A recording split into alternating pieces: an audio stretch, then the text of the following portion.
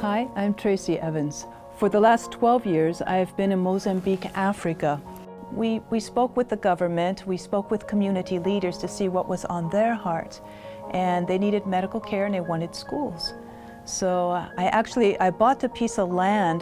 The Lord just put it on my heart to buy this piece of land. It was about 3 acres. It was just a field on the roadside.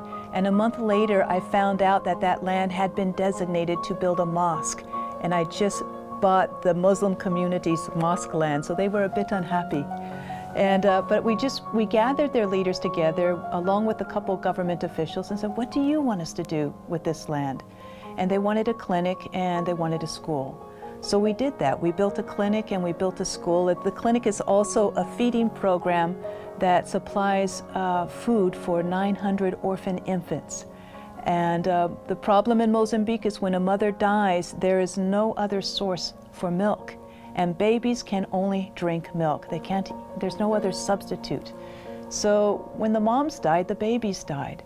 So we started this program, and at first we had 10 kids and 20 kids, but then we had 100 kids. And when we reached 100 kids, we had a bit of a panic attack, if you can imagine, because we were living in tents out in the jungle. We were so desperately poor ourselves, and we had 100 children to feed every day, 100 infants to feed.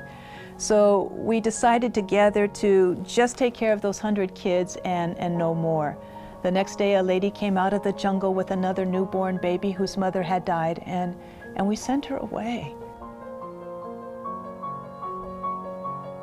We sent someone to go find her the next morning and to bring her back with that infant, and we just decided together as a team to take them all in and just trust God to make a way somehow.